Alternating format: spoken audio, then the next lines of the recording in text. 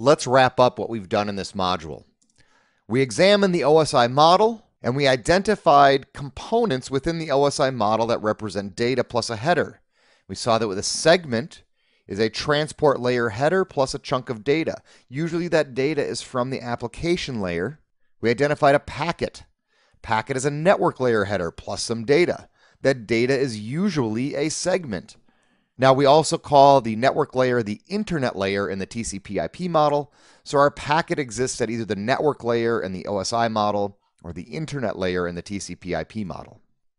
And then we have our frame. The frame is a data link layer header plus some data. The data is usually a packet from the network layer, but it doesn't have to be. It's not always a packet. But a frame is a data link layer header. We can also call this the network interface layer in the TCP/IP model. So frames exist at the data link layer in the OSI model and the network interface layer in the TCP/IP model.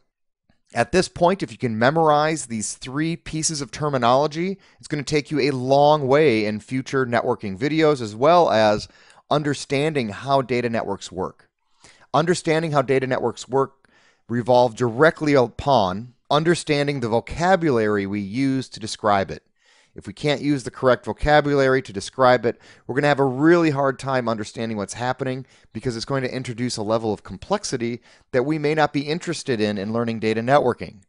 Data networking is super simple if we can break it down into tiny components. And if you haven't noticed yet, everything we've done so far is to continuously break down and identify language to describe these little intricate parts of data networking. I hope you enjoyed this. Let's move on to the next video, which gets us into addressing and our first demonstration of this video series.